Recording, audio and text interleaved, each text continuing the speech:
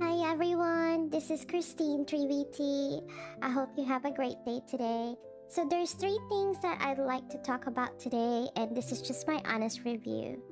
So lately, the past few days, I've been having crashes on my PC, which is not a good thing for especially when you have scheduled to do live streaming.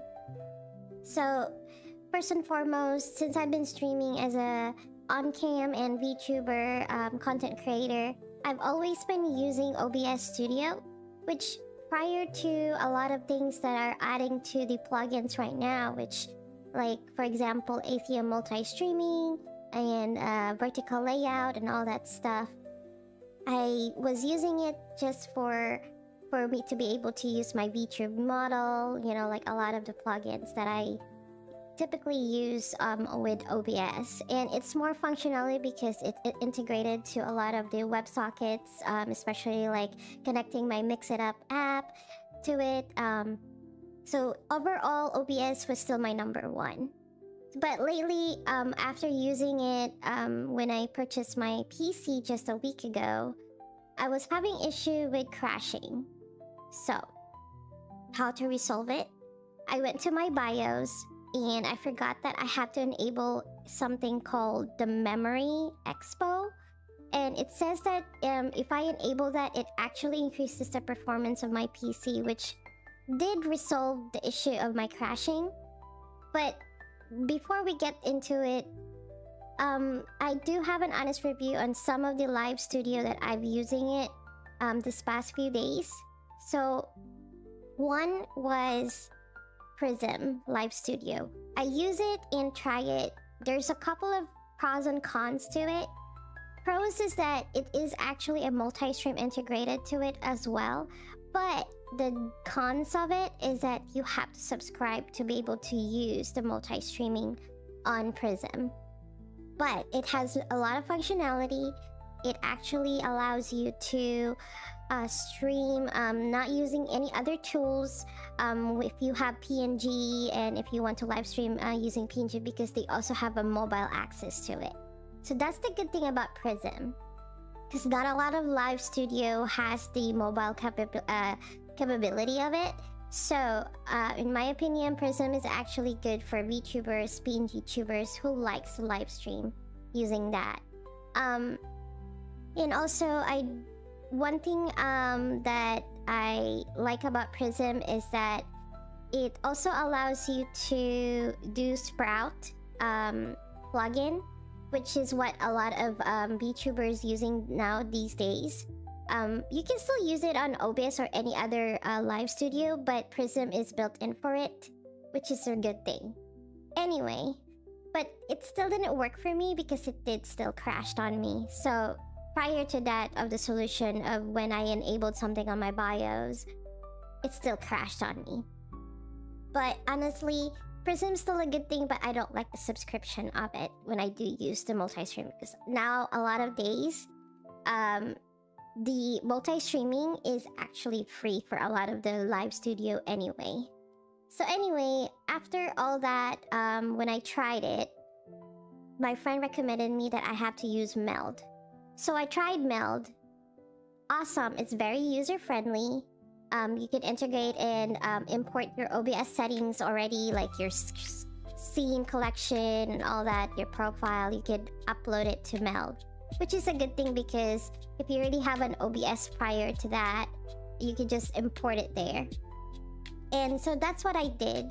But the good thing, but the bad thing about it is that I don't like the interface chat on it, because I can't use my Twitch if I want to use some of the redeems or anything like that to interact with my viewers. I can't do it. It has the integrated multi-stream on it as well, which is a good thing, and it's free. You don't have to subscribe on Meld. But the chat interface, I was having issue with it. I just don't like it, I guess. I'm just so used to OBS that it has its own, you know, chat interface on it with Twitch, because you do have to connect your account with Twitch and everything. But yeah, with Meld, I didn't get that chat interface on it. But anyway, also one thing I don't like about Meld is the audio mixer. And I don't know why, but you know how like when Twitch, you don't want to copyright strike your music if you're playing something on your VODs during your live stream?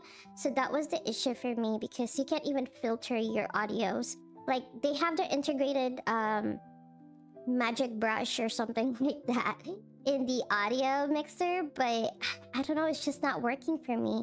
When I tried Meld, when I was live on YouTube and Twitch at the same time, the VOD on YouTube still potentially strike me for copyright. Not entirely copyright strike, but it's still potential issue.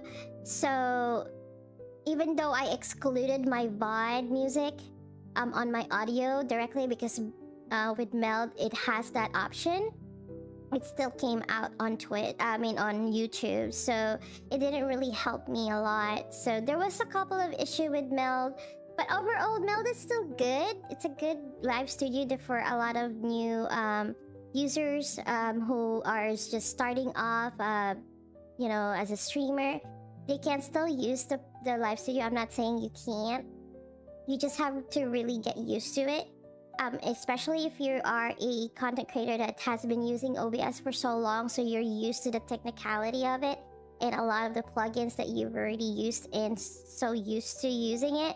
So that's why. But I then went back to OBS after resolving the issue of what happened to my PC, what causes the crashes.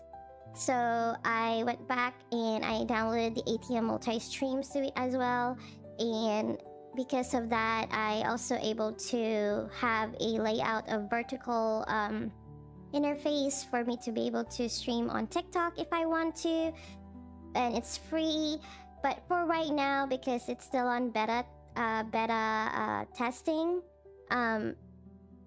just make sure that if you do want to download ATM multi-stream, just make sure that you still have the Obsstudio on file, because that's where it's gonna function better. Other than that, I think everything works okay now. I did stream yesterday for about 6 hours playing a game and no crashes whatsoever. I think I may have resolved what I had to enable on my BIOS in terms of like the performance of my PC, and it works better now. And thankfully, I was able to get back to OBS as well. After using all 2 of the other live studio, my honest review is that I still went back to OBS because I'm so used to it. I'm not saying you can't use the other 2. It's really just up to you if you want to try it. And tell me about what your experience. Maybe we could talk about that. Because for right now, in this video, I'm just sharing what my experience is for the past few days.